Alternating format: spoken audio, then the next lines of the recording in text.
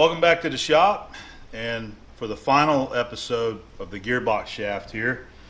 It's been a lot of fun making this, and I've had a lot of enjoyment filming the work that I've done on this shaft and showing it on YouTube there for you guys to watch.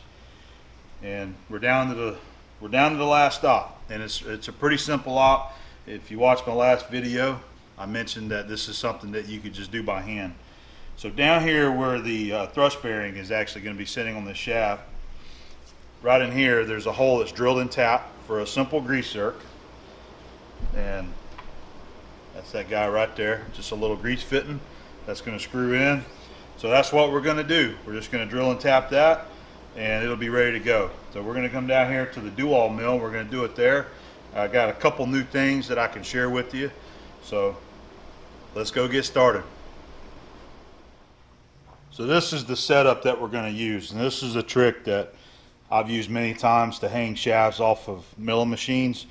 This little trick right here works good for axles also. If you got an axle that you got to drill some holes in, or anything shaped like that, you know. So our shaft that we're working on looks kind of like an axle. It's got the flange. These right here are some very old parallels that were made by J.C. Bush Company out of Milwaukee, Wisconsin. I believe these are pretty old, but they're excellent quality, just like some of the Brown & Sharp and the Taft Pierce brand parallels. They're hardened and ground. These are 1x2x12, and they offer plenty of rigidity for hanging something off, even if you're applying pressure down. You know, you have very little flex on these, especially when you're up here really close to the table. So you just kind of spread them as you need to put your shaft in there, and then use a stud and a strap clamp and a nut and hold the back end down, and it works well for that. So I've already got these kind of set where I want them, and we're going to go grab the shaft and we'll set it in there, and then we're going to use a couple of the cant twist clamps to clamp them on there and hold the shaft on.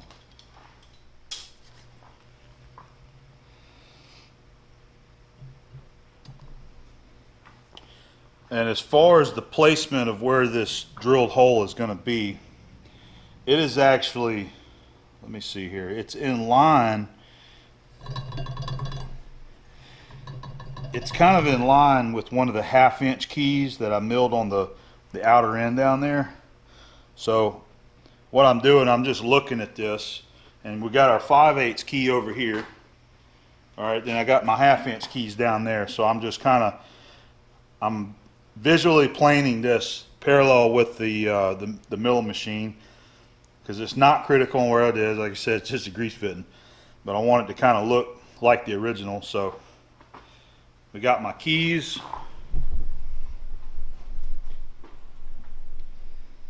You can see the bottom key down there, and the 5/8 key there.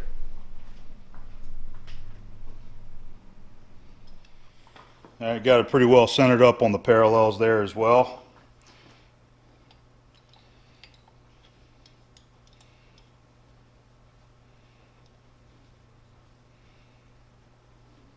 And I found that even like whenever I was doing some axles in the past, that just C-clamping it to these parallels is enough holding power to do some drilling.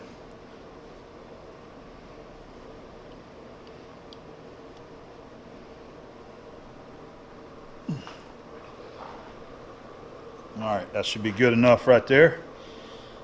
So we're going to we need to scribe us a line here on where we want our grease fitting, and then we're going to find the center of it also, and then just move over to line up with the line there. All right, I got some of these calipers right here. This is a style that's got the bent leg on one side, so you can kind of trace an OD or an ID or something like that, and scribe a line. And I've got them set, just a visual set on these, with it touching the OD and looking like it's pretty well in the center of that hole, based off of say like a bolt circle. Scratched a couple lines there, and hopefully you can see it. Looks like it's right about in the middle of that hole. So We're going to use this to transfer that measurement over to our new shaft.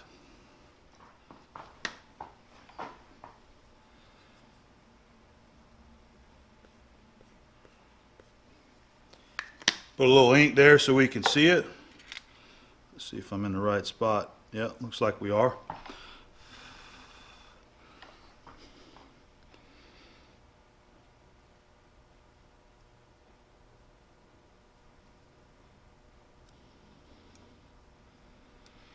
That'll work right there. It's not a perfect line because it depends on where you hold it. You really got to hold these things square, because if you pivot one way or the other, you change your direction. But that puts us in the ballpark right there. Here's where the beauty of the turret style knee mill is. You can go ahead and rotate this head around the way you want, and that's why we're setting it up over here. So I always try to bring the shaft in close to the table as I can, and also kind of keep it away from the knee and the castings right here, so that you got a little bit of movement, especially if you were trying to do a bolt circle. You know, you got to move it out and give yourself enough room. So we'll also bring the y-axis in quite a ways. That way we're not having to bring the turret out so far. So that's probably good enough right about there.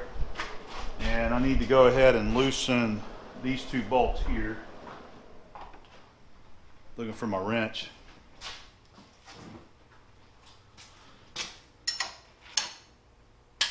I already got the other side loosened.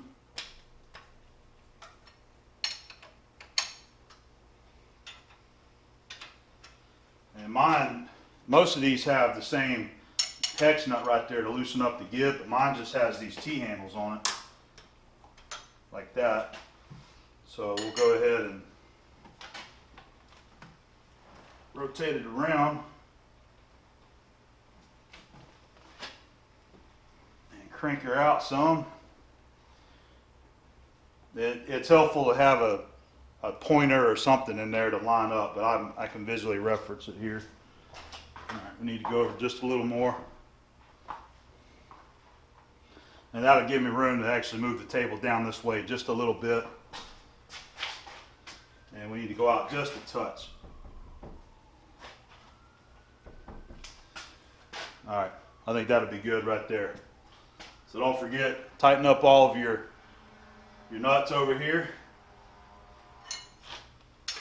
I have made that mistake before. Go to start milling something and that thing's just going to take off, man. All right, we got those snug. Okay. All right, now we'll go ahead and we'll find our center of the hole there. I'll put my center point in there just to try to locate the middle.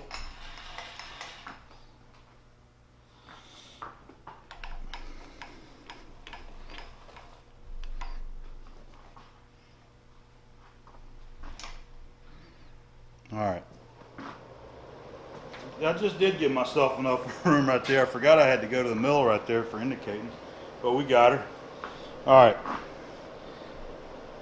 That's just kind of eyeball close, so I'm going to go ahead and use the shank mount indicator arm right here and sweep that thing in. All right, so we got the Edge technology. It's a shank mount indicator holder, and I'm using this is an interrapid test indicator that I have, and it, like the Brown and Sharp, only reads 0.5 thousandths, but it's a really nice indicator, and I don't really get to use it much, so I figured I'd pull it out. So I've got it mounted on the dovetail, the top part of the dovetail on the top of the indicator there, and this arm has some friction joints there, so you just kind of move it around as you need to.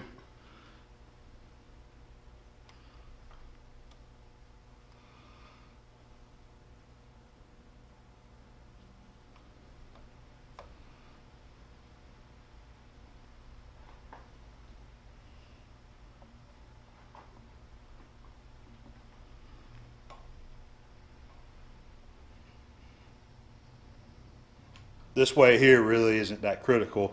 I want side to side, but you might as well just center it up while you're at it. Just makes it a little easier to follow.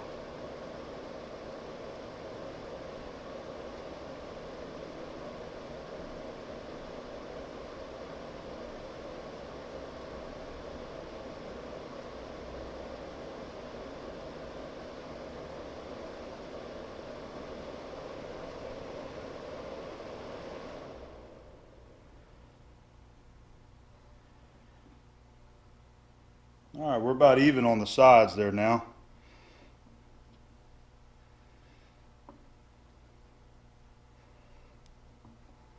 That ain't too bad right there. Pretty well centered up.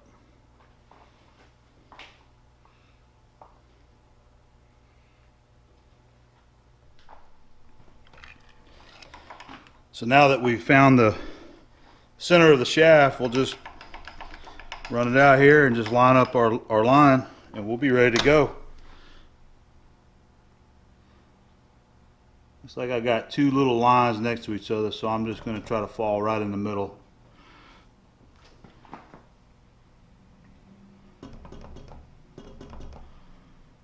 I think that'll work.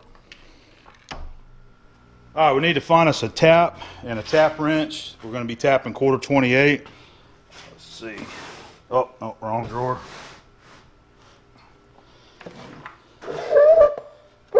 All right, this is some of the older taps right here. I want some of the sets. There we go. There's some set. Oh, here we go. 1/4-28. There's a full set of them in there. Some good old Greenfields. We'll pull that out and use it. And I think we'll use this tap wrench right here. It's a nice stare. This is actually one that I got at Moultrie last year. There was a couple of them, these two guys right here. So we'll use this one. All right.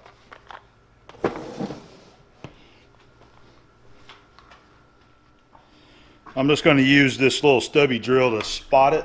Get the table locked.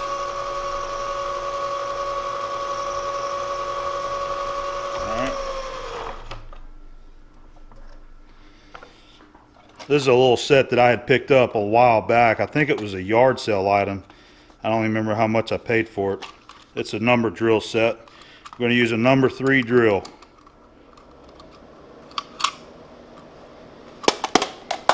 Just verify it. Yep, that's a number 3. That says Continental Twist Drills, Chicago, Illinois.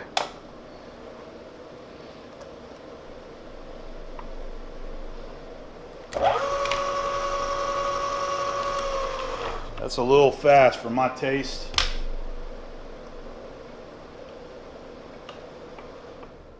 Remember, we're cutting some 4140 right there.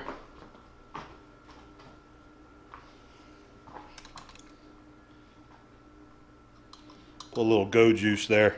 AVE loves that.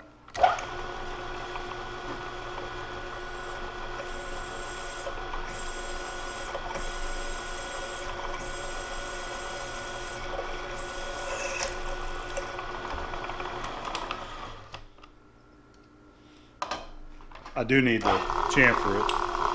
I'll do that before I take that chuck out of it. Put a little chamfer, and then I'm going to set up a 1/2 inch collet, and we'll use this tap guide made by Fisher.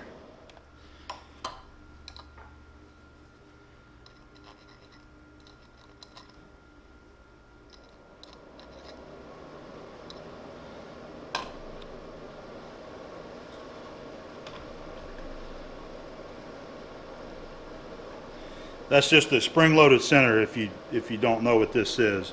And some people call it a tap follower, a tap guide, or a spring-loaded center. And it keeps the tap wrench straight and square on the top end there. You just have to every now and then push it back in there a little further.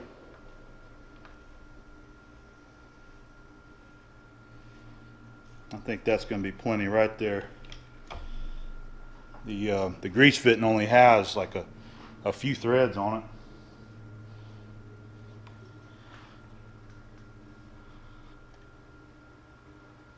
All right. I hadn't even turned the air on today. Let me get the grease fitting and see if it screws in there.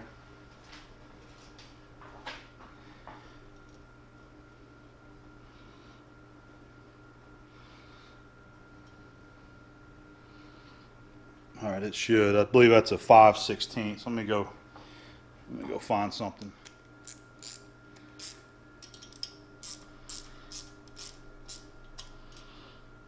There it is.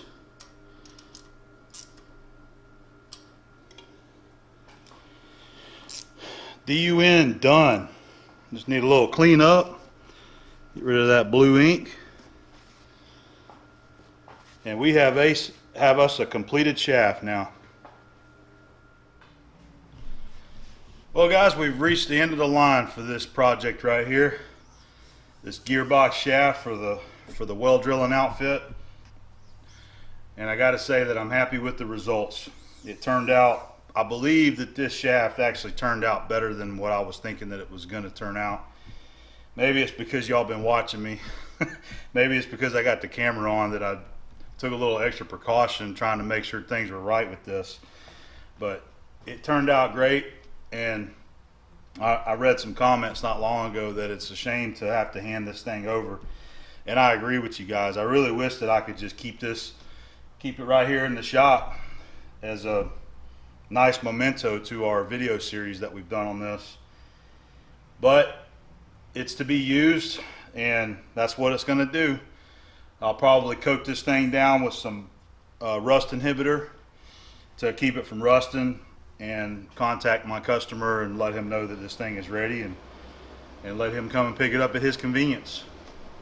But I want to tell you guys that I really appreciate everybody's involvement, how you've been with this project, and how you've been with the channel really. But it's been great hearing from everybody, and I did have a lot of fun with this particular series, doing this machine work on this shaft and showing you everything that I did. I really enjoyed it, and I enjoyed communicating with everybody and everybody that chipped in and tried to be a part of it, you know, in their own way with their comments and suggestions and all that. So thank you very much for continuing to support me. And it's always kind of bittersweet coming to the end of these projects that I do on the channel here, because it's the end of the line. But I have some other things in store for you. I've even got some jobs over here that's been kind of been pushed to the side that I need to get on. So we're going to start working on some other stuff around here, and there'll be some more projects coming up. I got some ideas for some other things and some stuff that I've already mentioned that we're going to do.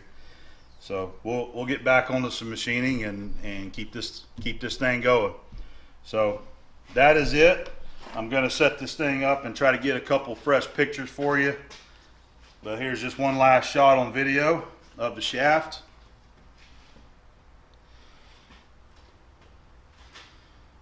I think it turned out great. So again, thanks everybody. Thanks for tuning in, and I'll see you real soon, okay?